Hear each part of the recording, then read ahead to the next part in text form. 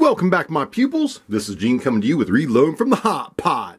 Today, we got in another cardboard box. Now, it's kind of obvious what's in this cardboard box. We picked up a Heritage Manufacturing Incorporated Rough Rider revolver. So let's open up this box and go through the box. See what all we get with this. First, we get some paperwork. We get the owner's manual here. It's done quite well. Shows everything about it, what's going on with it, how to secure it, notes about the safety, and some other warnings. Then we go, warning, lead hazardous. Yep, don't eat your lead. And not join the NRA. Heritage Manufacturing tag. And with this, it did not come with the extra cylinder, but you can get the 22 WMR cylinder deal for $30 with free shipping with the purchase of this. So that's a pretty good deal. They also offer holsters, belts, stocks, grips, apparel, and parts. All right, we got this out of the box. We're going to take a little look around at it. Now, this is the 6.5 inch barrel model. It is chambered in .22 long rifle, naturally. And as I said, you can get the extra cylinder for it by spending a little bit of money and get free shipping, and it's right to your door. First off, the fit and finish of this is adequate. I mean, it's a $150 pistol, you know, so you're going to get what you pay for, basically. Fit and finish and quality control could have been a little bit better on it, but it is what it is for what you get. I've noticed these grips that are on it are kind of tacky, almost grippy. When you put your hand on there, they kind of grip to it. It's kind of cool. It is a single action. It only fires under single action, no double action. The safety is on, so the hammer is not striking the pin when I do this. It is only striking the safety mechanism. The safety is right here on the side. Up is on safe, down is on fire. The loading port is on the side. You give 2 clicks back on this, and you can rotate the barrel to load the chambers. Kind of cool. It's like a mini version of my 45 Long Colt, actually. Is what this reminds me of. But really, really cool. Trigger on it is pretty crisp. Not too bad. Hey, let's take a trigger pull reading and see what we get out of this, just for the fun of it. We got my trusty Wheeler trigger pull gauge here. We got it on 0. We're going to cock this back, leave that safety on. We don't want to hit that pin without anything in there.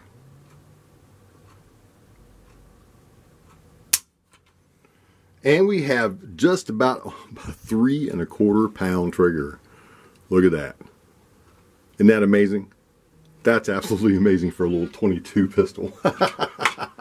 Pistola, pistol, whatever you'd like to call it. We call it Blackie. Oh. We could name this Blackberry, you know. It is all black and got a little sticky to it. So I think we're just going to call this, we're going to name this Blackberry. Let's see. To take the cylinder out of it for maintenance, it is quite simple. They can be a little bit of a bear when they're brand new, but you take this pin out. Well, you push this little thing in here. You push that little springy thing in here and you pull the pin out. And then the cylinder comes out the opposite side. The cylinder doesn't look too bad. It's a little bit of dirty in there. I'm going to clean it before I take it to the range. Naturally, run some swabs through there, some Q-tips or something. Probably Q-tips. But we're going to give that a little clean before we take it out because we want to see the reliability of this. To reassemble, you put the cylinder back in the side. Make sure the gate's down. Where it fits, get the pin in. Find your hole. And there we go. Find the hole, click it in. Leave the safety up. Let the hammer down. Like I said, this is the 6.5 inch barrel. It does have a fixed front sight and a notch in the rear to align with. So I'm not going to be doing any accuracy shooting with this. I'm just going to be doing some fun plinking. Just running this thing through some paces with some different brands of 22.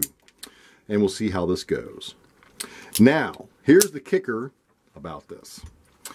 I bought this at my local FFL, and he really did me right on it. He also threw in a set of American flag grips for my pupils out there, because this 22 Heritage Rough Rider is going to be a part of the package giveaway for my 3,000 subscriber giveaway.